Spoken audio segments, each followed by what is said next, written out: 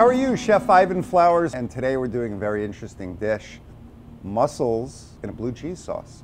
Now I love blue cheese and I love mussels, so this should be a very interesting dish. We're going to balance it out with some other components, and I'm also going to show you how to build some levels of flavor in this. So mussels and blue cheese, here we go.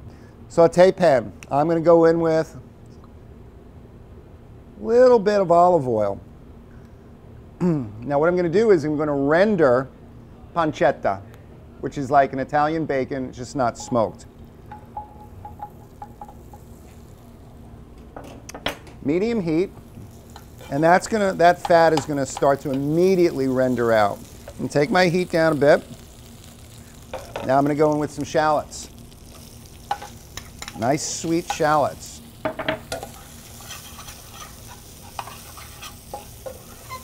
We've got a little font on the bottom, which means on the bottom, a little caramelization. I want to bring that up.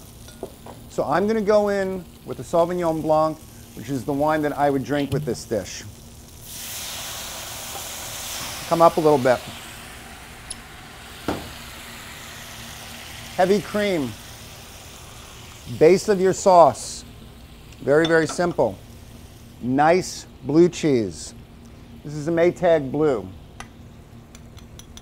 Putting in probably about half a cup, maybe a little less.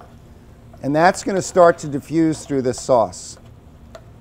Now as that's working and breaking down, and most of it will dissolve, you'll have a couple of blue veins, a little bit of a chunk, and that's fine. Why don't I go with my mussels?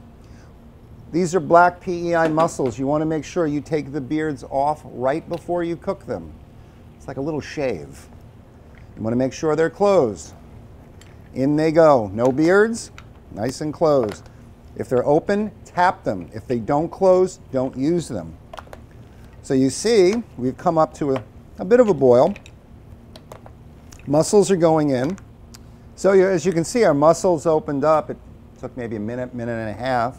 And I've got some nice tomato concasseo, some nice chopped up tomatoes that I want to put in for a little contrast and a little color. It works. It's a simple dish. Enjoy it.